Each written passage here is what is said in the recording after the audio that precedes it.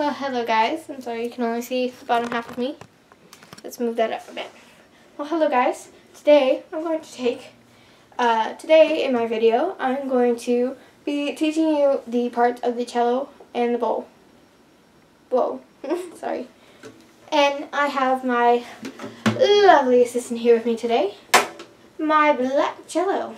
Now the reason I'm using my black cello today is because when I demonstrate parts of the cello, I'm going to be using this because this is a performance cello. I don't use it very much. I have not played it at all, actually. I've never played this cello before. That's why it's so out of tune. It could not get tuned before. It would not stay in tune. They would not tune it. I had to make, there was supposed to be a specific shape for the bridge, and the M pin was coming out, so we just glued it. I still have it. I'm going to be hanging it on my wall. So, we're going to be teaching you the parts of the cello, starting from the top all the way to the bottom. So, at the top here, we have this very pretty swirl. Bring it down a bit. We have this very, very pretty swirl here, and that is called the scroll. The reason it's called scroll is because it's twirled up. The wood is shaped to look like it's twirled up.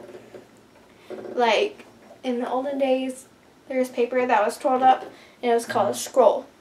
That's why it's called a scroll, because it looks like that paper that was rolled up. Then, next to it, or below it, we have the pegs. These are major tuning part of the cello. Say A string sounded like an F. It's 2 scales above. You would use whatever peg the A string is connected to, and you would make it so it actually sounds in the A scale, not in the F scale. Which I don't know if there's an F scale anyway.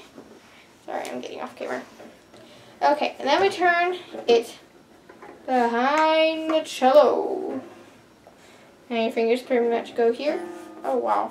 I never felt this before, but I feel paint. So this is just an old, or this is just like a poo-poo cello painted. That's pretty much what they did. Back is painted very poorly. So back here, this is called the neck. It's where you put your thumb when you're performing. Sorry. So you put your thumb when you're performing. In violins, you have the neck, which I'm actually going to be doing parts of a violin, because I actually have a violin. It isn't performance violin. Neither is this, and I'm losing like 2 strings of it, off of it, so I won't be doing the string testing at all.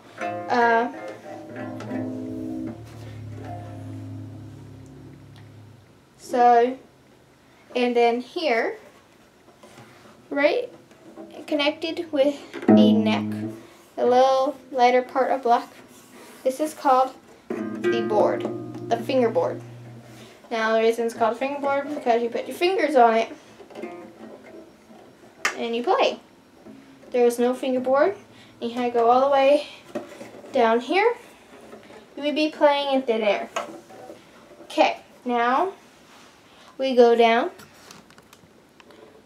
to the more bigger and important stuff. Not that the pegs aren't important, and the fingerboard is very important. So this big old piece of wood here, this is the body. Here we have the F holes. The reason they're called F holes is because they look like cursive letter F, and they're a hole in the cello. They have these cut for, like in a guitar, there's that big gaping hole in the middle. These are their big gaping hole. This is the cello's big gaping hole. And then here we have the bridge.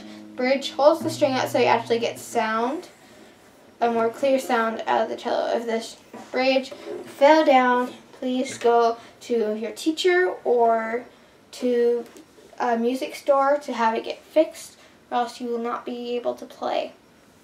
Here we have the C valve. I'm not really sure what the C valves are for. The reason they're called C valve is because it's shaped like a C on the side of the cello, and it's a valve, I guess.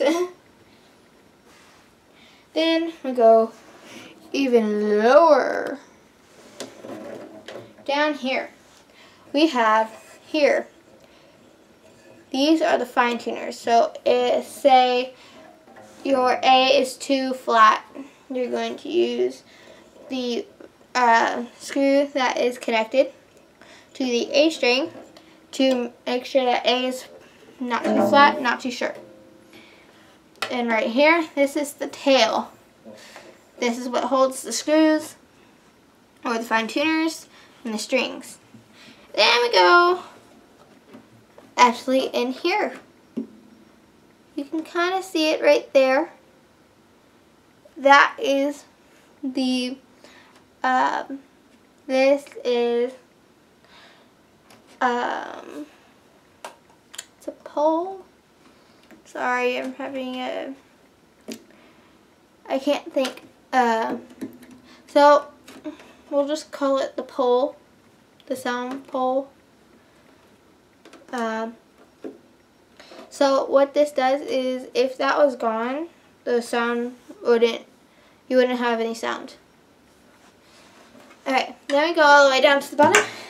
We have our end pin. End pin helps you lift the cello towards your body, to your body.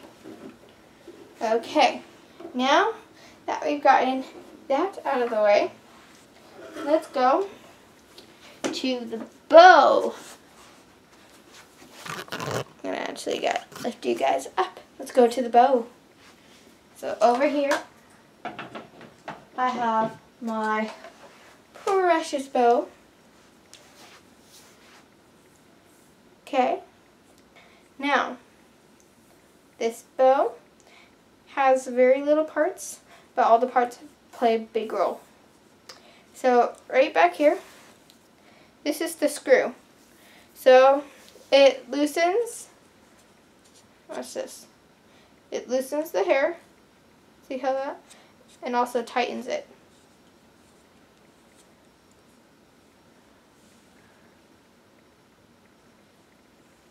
This is also not a very good bow because the frog is coming off. Speaking of the frog, this is the frog.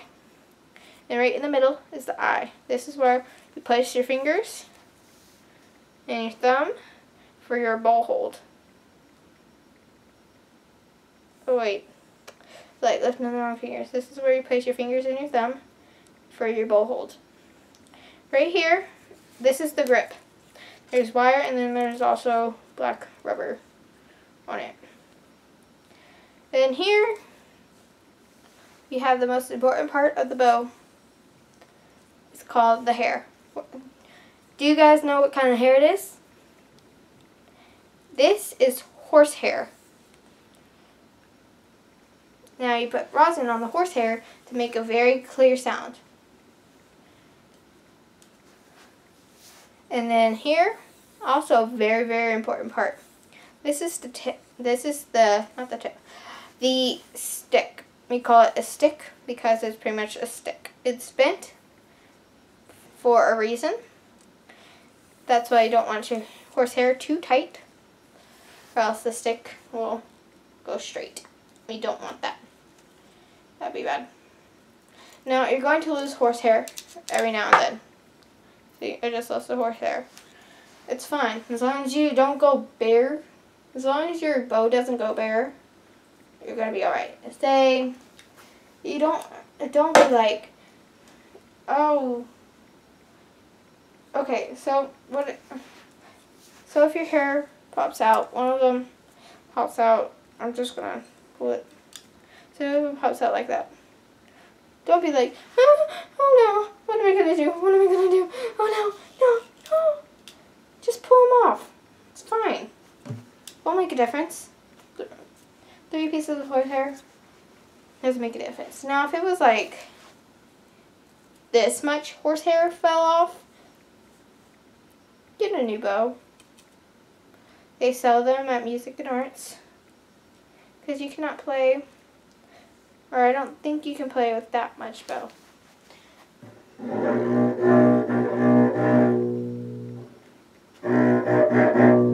Wouldn't be as clear. You don't get the